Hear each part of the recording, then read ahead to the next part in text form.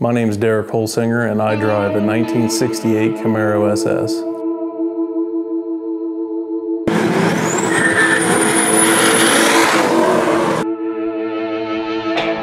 I'm originally from Reedsville, Ohio, and now reside in Belpre, Ohio now. I've lived here for, I think it's going on 12 years now, maybe 13. I'm 41 years old, I'm happily married, have a son named Parker. He's 8. We do a lot of cruising around in the summertime. We go to car shows, we drive just cruising up and down the highway, we hit back roads. We have a good time, he really enjoys it. I've worked as a chemical operator for 23 years. Everybody I work with, I've pretty much converted to car people as well. They started off not being into it, but now the more we do it, the more they get into it, and they see what I build all the time, and they really enjoy seeing the things I bring to work, and I show them. We actually make stuff at work sometimes for my cars. I got several friends now that's all into the car scene here in the local area that I've all pretty much, I think it's my fault that I've kind of caused them to all get into the Turbo LS scene. But I'm always building something, I'm always fabricating something. I get a lot of people that come around day to day. My father, he's always kind of been good with helping out, and he really been a big inspiration for me.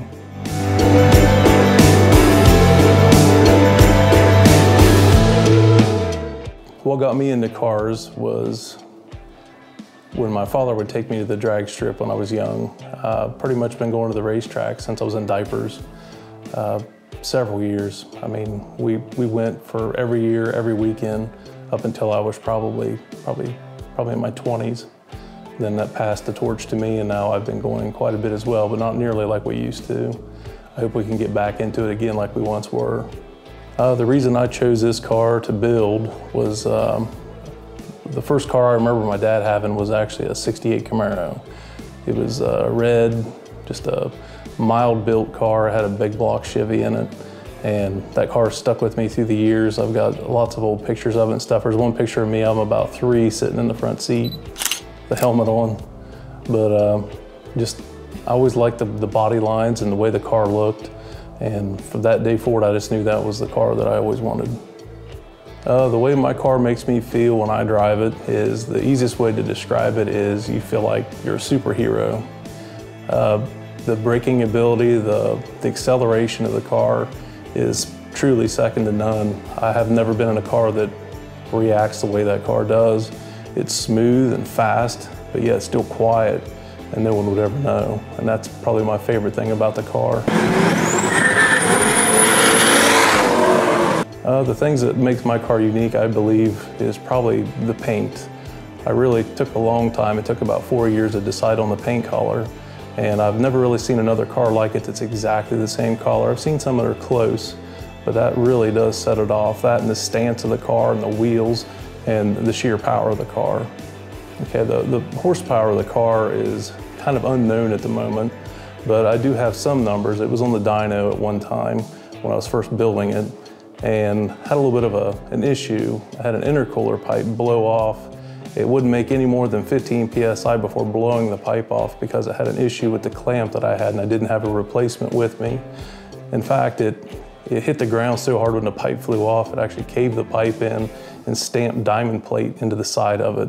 I actually have the pipe with me. You can see the dent in it.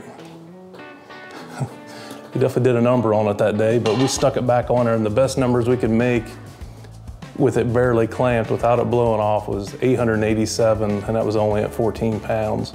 So judging by the math, the car should be making somewhere around, just a rough estimate, between 1,000 and 1,200 wheel.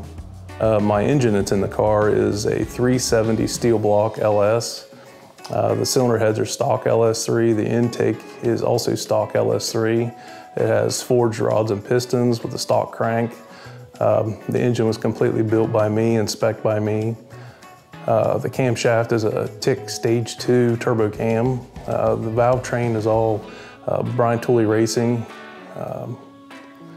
The exhaust manifolds are truck manifolds that I have modified to use for turbocharging. they've been cut and spliced about every way, and piping ran forward instead of rearward like they were originally.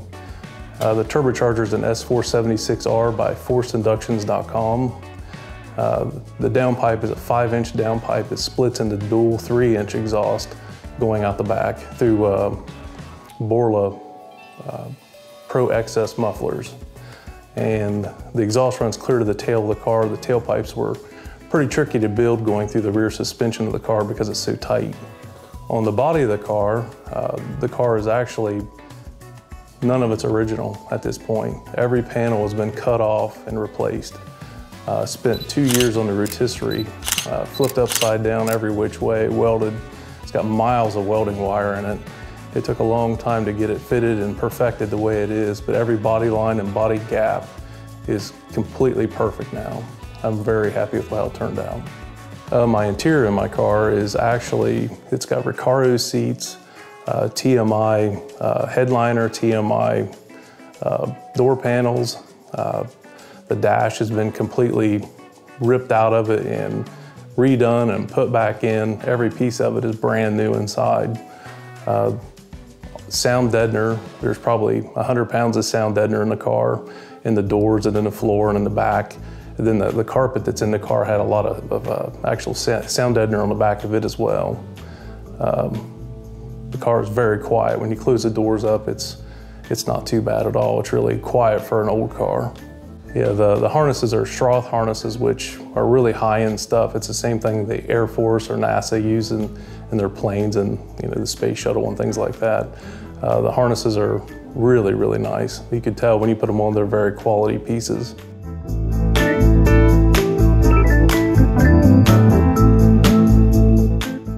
The suspension I installed on the car, it all came from Detroit Speed and Engineering. It's got a hydroform front subframe, spline front sway bar. Everything is extremely heavy duty and it handles very, very well. The rear suspension is actually a 5-link. It's got a 4-link with a panhard rod.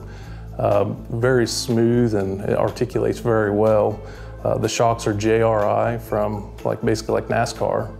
They're phenomenal. I've never had a shock be that good, but they truly are probably the best shock I've ever owned. And I've had quite a bit of adjustable shocks like that over the years. But yeah, they're definitely second to none. But the car handles like it's on rails. I wouldn't change anything about it. The braking system on the car, it's got C6 Corvette, brake booster and master cylinder, and then it has C6 Z06 Corvette brakes all the way around. So it has 6 piston calipers on the front and 4 piston calipers on the rear.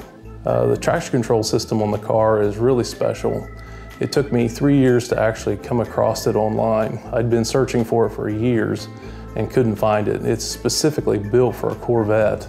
It's an aftermarket system and there's only just a few of them out there. And I got lucky enough to actually find a second one as well, so I have a backup if needed. And it's really something. The way it controls is you can dial in between 0 slip and 25% slip as to how much it can spin the rear tires. So if you're feeling froggy, you can just let the thing just spin like crazy, or you can turn it down to where it's 25% slip, clear down to 10. But I have found that around 10 to 15 gives the best results as far as ET. And it really is surprising how it does it. It's phenomenal how fast it is off the line.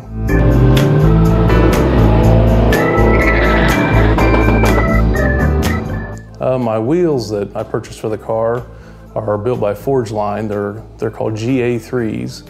The fronts are 18 by 9.5 and the rears are 18 by 11.5. I had room to go with 12s on the rear, but I chose not to because I just didn't want to have any rubbing issues. The rear tire is a 335/30/18 and the front is a 275/35/18. The paint and body was done by a good friend of mine. His name is Jason Mulligan of Jay's Premier Paintworks. His skills are way beyond my own. I've painted cars in the past, but I knew I couldn't do what this car needed. And I got with him and it took a little persuading, but I finally got him to come my way and we worked really well together and I'm really glad that we've done it. And hopefully we'll get to build another car in the future together. But otherwise, every bit of the modifications to the car or any of the fabrication was entirely done by myself. Future plans for the car is hopefully just driving it. I've spent so much time building the car and engineering the car that I hope I don't have any problems. I'm not saying that's not going to happen. Things break all the time, but I really hope that this car holds up for several years and I get plenty of good miles out of it without having to touch it and move on to something else, working on other cars while I just drive this one. If there's anything I could pass along to people when they're building cars, I would say build your own stuff. Even if you fail and you have stuff break, who cares? It doesn't matter. You should just do it for you and don't worry about what others think. I'll respect someone who has a $500 car that they built versus someone who had a $1 million car that they bought. Shout outs I have are for good friends of mine who've helped me along the way. Of course, with this video, Zach Hendershot, he does a phenomenal job with video editing. He's done some videos for me in the past, and I'm sure we'll have many more in the future. Jason Mulligan of Jay's Premier Paintworks, he helped me with the paint and body on the car. Big shout out to my dad. He helped me every step of the way. I had questions, he always had answers. My wife for being understanding to work on it all the time, because I definitely spend a lot of time in the garage. My son for, brightening my day by coming out and helping me sometimes here and there, and sometimes just, making me laugh while I'm out here. But when it comes to people, there's a lot of people that's helped me a little bit here and there. I got several friends that helped me with welding, Kevin Logston, Shane Koger, he's been a helping hand all along the way. Just really, everyone in my family and friends have really been a big help with getting things done and helping me do other things so I have more time to finish cars and stuff. So, really appreciate everyone. The car scene for me anymore, I find myself getting a little older. I don't get to get out and see everybody else in their cars anymore like I used to. Like on the weekends, I used to go out and cruise and see people and street race and all kinds of crazy stuff. But as time has went, I just don't have as much free time anymore. I work a lot. So if it wasn't for that, taking up so much time, I probably would get into it a little more, but for right now, I'm pretty much just focused on going to a little bit of car shows here and there and just cruising for me. I really don't see anyone else out hardly when I'm out. Every now and then I'll catch someone, but for the most part, I'm just hanging out in the garage and people bringing their cars over here and hanging out with me. That's pretty much the scene for me anymore. I hopefully get into it a little bit more this summer, but we'll see how things go. What got me into this particular style of first-gen Camaro was actually Big Red. This car right here was on the front of Hot Rod magazine back when I was 16 years old. And I remember seeing that car for the first time and thought, I've never seen a first-gen car built like that. And it pretty much became my dream to build that car at that time. I guess I actually just got this magazine today, so it's kind of crazy that I'm doing this video shoot and I've got this magazine at the same time that was the car that I always wanted to build. My dream car all my life since I was 16. I have had the car sitting behind me in my head ever since then. I've wanted to build it my entire life and never had the funds or the skills at the time. But as I got older and kind of honed the skills and bought and sold cars, before long I finally realized it was time to try to do it. So I purchased the car. It took me 7 years to build it. I worked on it constantly. I probably had at least, at minimum, working on it every single week, at least probably 20 hours a week in it.